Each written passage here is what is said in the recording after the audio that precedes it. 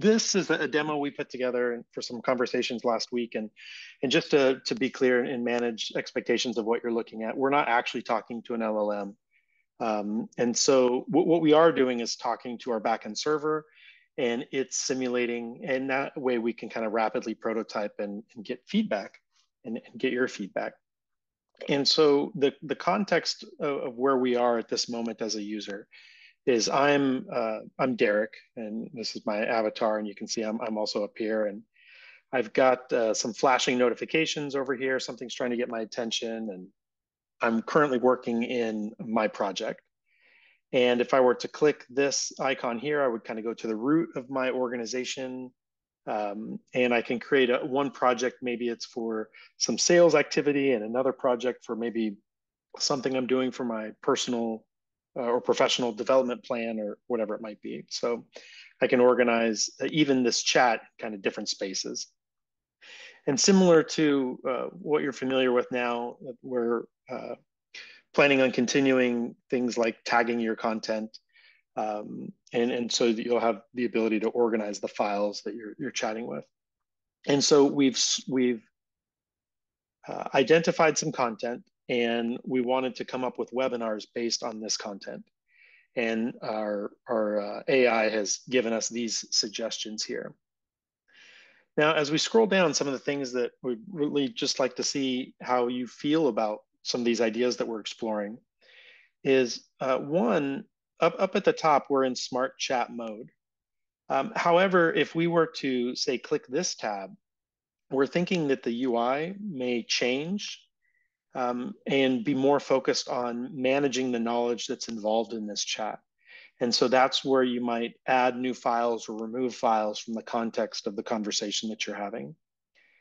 Similarly, we're thinking about if you were to click this Actions tab, you would kind of switch modes again to be one focused on creating repeatable actions. And so maybe this conversation that we're about to have, we want to turn it into a repeatable workflow that we can do, every Monday or just on demand. We can come in and kind of click the play button to repeat all of these things, perhaps based on different content. We're thinking of the insights mode as when you click here, kind of bubbling up what the system believes are the best insights that were derived out of the conversation. And then also some settings modes where you might change the tone of voice that you're using for the conversation, or perhaps change some other settings about permissioning or something like that. And so as we've asked this particular question, based on this content, come up with some webinars that we should offer.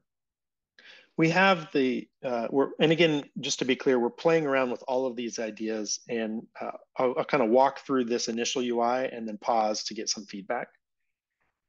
We're thinking that you might want to share the result of this particular interaction in the conversation.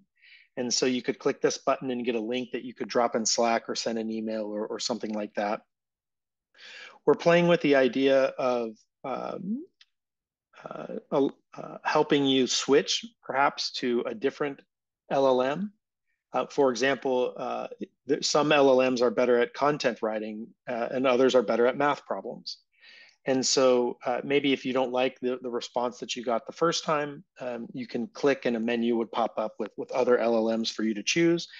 And we're working on something we're calling the LLM router, which is where Storytell itself will try to infer based on the content and the job you're trying to get done, what we think the best LLM is for your use case. We're playing with the idea of offering a rewrite button.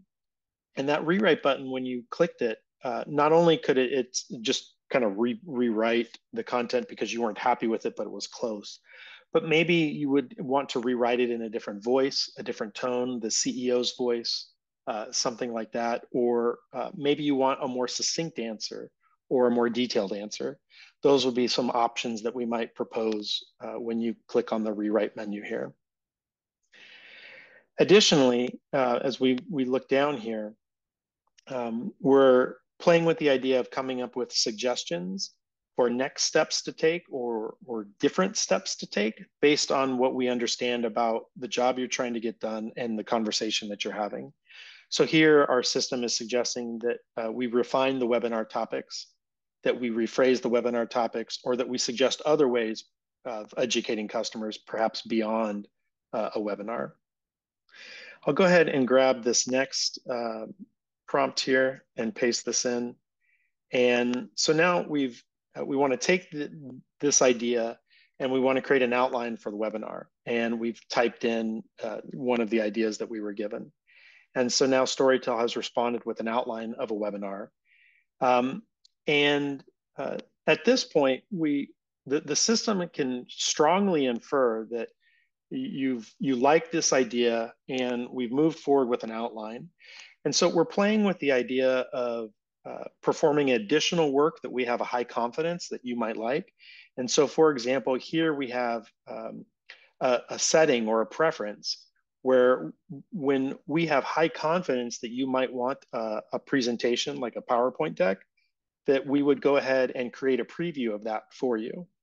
And if this is something that's getting in your way or slowing you down or just adding noise, you could click the checkbox to kind of turn it off.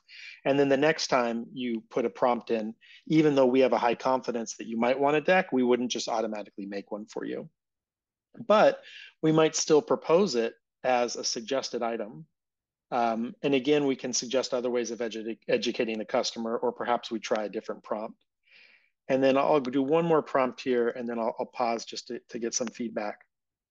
And so now we want to continue with this particular webinar. And so we want to come up with some ideas on what types of panelists we could bring into the webinar. And so we've asked Storytell, and Storytell has created these kind of 3 different personas for different panelists. And now we might want to draft an email or something like that. And then I lied. There's one more I want to do here, which is creating a blog. And here we create a blog content, and then again, kind of playing with the idea of performing an additional action that we have high confidence for. We'll go ahead and add some images here that we think might be good for your blog article, in addition to additional suggestions. And then on the right-hand side, some additional menu items that we haven't talked about yet is the ability to mark this particular interaction in the conversation as something that you want to automate. And so maybe as we're going through these, we've got a couple of steps here. Maybe we don't want to always automate the panelists, but maybe we always want to come up with an outline. And so we could click on this to mark it as part of a repeatable automation. We could click on coming up with the webinar idea as a repeatable automation. And then maybe again, the blog down here, click that to mark it as a repeatable automation. In addition to maybe having a conversation with a colleague or coworker about this particular blog post, making it real easy to copy without getting kind of the Storytell markers and things like that, and additional items that we can put in the menu here. So appreciate that you've given me the floor to kind of run here rather quickly. Sorry, I did more prompts than I said I was going to do, but hopefully that's a good point for us to talk about how this is landing for you and what you all are thinking.